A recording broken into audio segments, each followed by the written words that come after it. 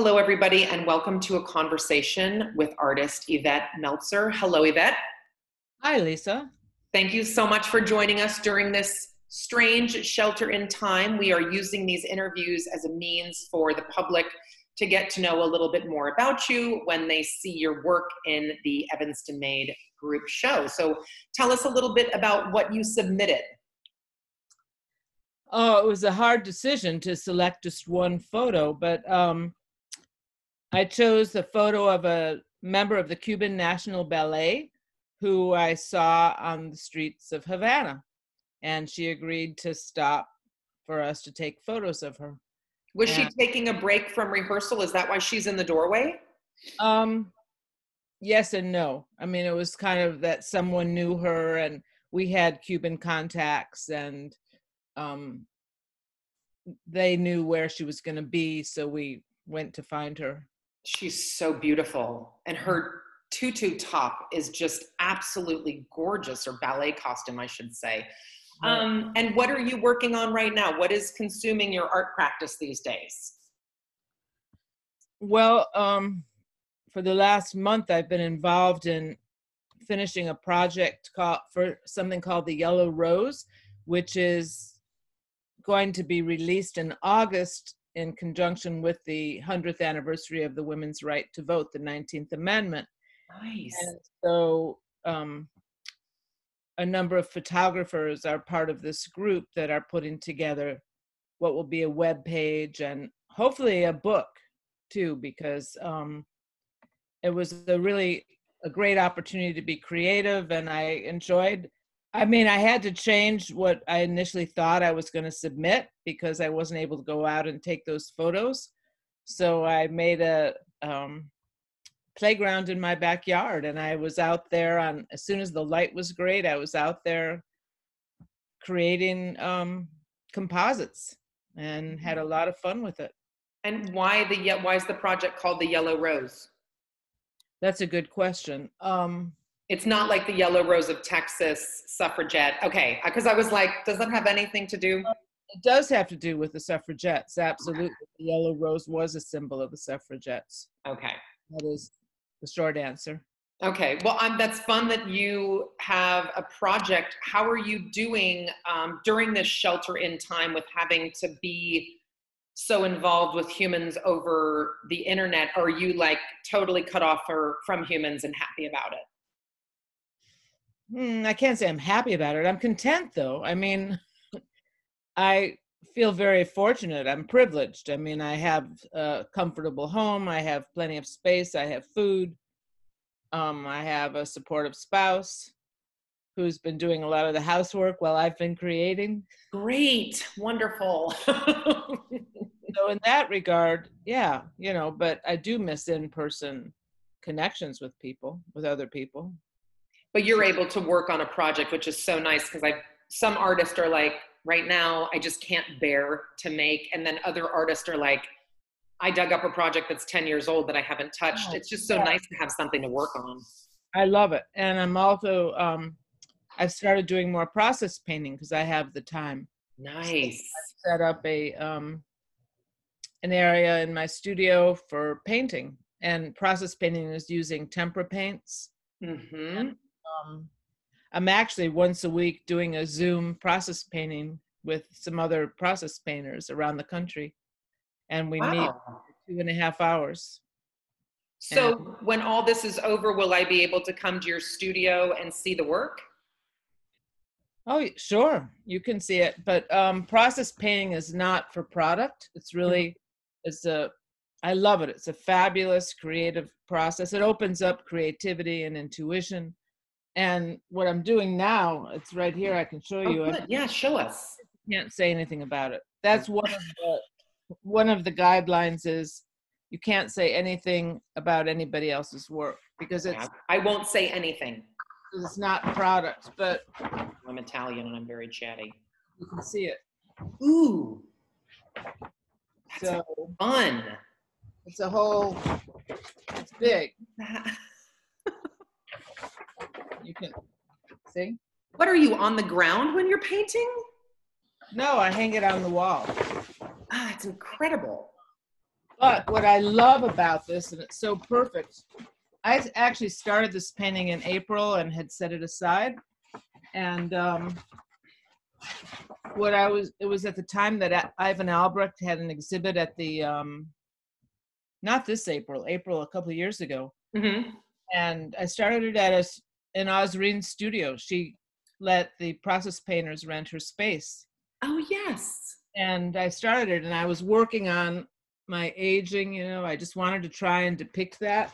Mm-hmm. So that's what I'm doing now. I don't know if you can see my face there, but it's like aging in place. You see all the little... Yep. Oh, thank you for sharing that. It's perfect for this time, you know, where we're aging in place. Right, and we're spending a lot of time looking at ourselves and our walls, and it's nice to have that moment to study. Thank you for sharing that. Yeah. Talk a little bit about your background as an artist, a photographer, a painter, you know, multi-talented person. Well, thank you for asking. I mean, I've always been attracted to the arts from the time I was just so very little, and I loved my little set of watercolors and even my Crayolas, and I had a copper enamel set, and then I had a small camera that my dad gave me, and I used to love taking pictures of the family, and I took a lot of pictures of family and then friends, and my friends now from people I knew back then always are remarking how I was the only one who ever took, you know, had photos of everybody, because I always loved taking photos, but it was for fun, you know. And then I don't know how or why, but like when I was finished with college, I finished graduate school, and I decided I wanted to get a better camera. And I bought my first SLR at single lens reflex at Central Camera downtown Chicago, the one that just burned down on May 31st. And I was living in Mexico at the time, which is an artistic paradise. And I just started taking, it was black and white. I don't know. That's what, maybe because it was easy to travel with a camera and, you know, moving around and stuff. I didn't have to carry a whole thing of oils or tempera paints or any of that. So I was drawn to photography. I always wanted to record what I saw, the beauty around me and people around me. So I kind of subscribe to, well, John Lennon said that, how did he say it? Everybody's an artist. Until someone tells them that they're not. Right. That happened to me actually when I was in high school. And I loved arts, and I have to say I did not get any encouragement from my family. I mean, they never said, oh, we'll send you to classes or do anything to encourage me. And so on my own, when I was 14, I took my babysitting money one summer and signed up for a class at the Art Institute. That's so fancy. It was a drawing class. And then I told my family, my dad said, well, how much was that class? And I said, $15. He said, well, that's a lot of money. And so then I was in the class, we were drawing outside on the lake behind the Art Institute. And the teacher, it was a man, I don't even remember his name, came over with his pencil and he drew on my paper. He said that to show me how I could better do the perspective. And I just shut down, totally shut down. It was like, I guess that, you know, $15 is a lot of money. It's not worth it. I'm not worthy of it. And I never took another class. So, and even in photography, I'm pretty much self-taught. That's wonderful. I'm glad that you got over those hurdles of no encouragement. And yeah, somebody who, that narrative is very similar in that a lot of people were discouraged at a young age, but then come back to it once they give themselves the agency to create. You mentioned John Lennon. Who are your inspirations artistically? Who do you look to for inspiration? Now I think so many contemporaries. I mean, what you've done here in Evanston and bringing artists out of the woodwork, you know, that everybody's sharing and doing so that we have that opportunity to see and share. And then through social media, seeing things on Instagram and whatnot, I draw a lot of inspiration. I've met a lot of artists that way. It's been interesting is at this time where I've had time to go back through some of my archives, and I see how many photos I have taken out of windows. And one of the first artist books I ever got was a book of photography of Ruth Orkin. And this wasn't a conscious connection, but her book is through my window. And she lived in New York as a young mother. She took all these photos out her window.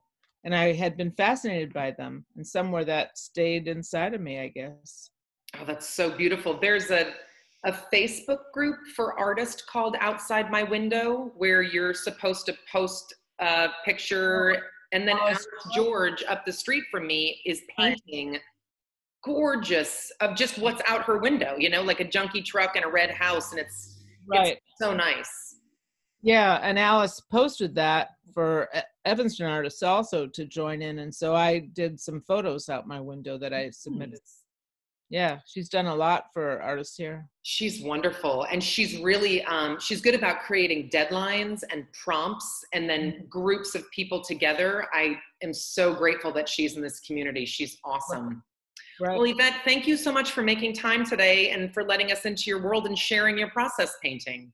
Well, thank you, Lisa. And anybody who wants to learn more about process painting, I also teach children process painting. I love to do that. Right now, that's difficult, but I love that because kids are free without judgment. They're not critical. They don't look for meaning. It's just they create, and that's what it's about. So, and for adults who want to rediscover that, I'm happy to facilitate. I've been a mentor for some years with process painting too. Oh, that's wonderful to hear. Awesome. Yep. Thank you so much. Thank you, Lisa. I appreciate your time.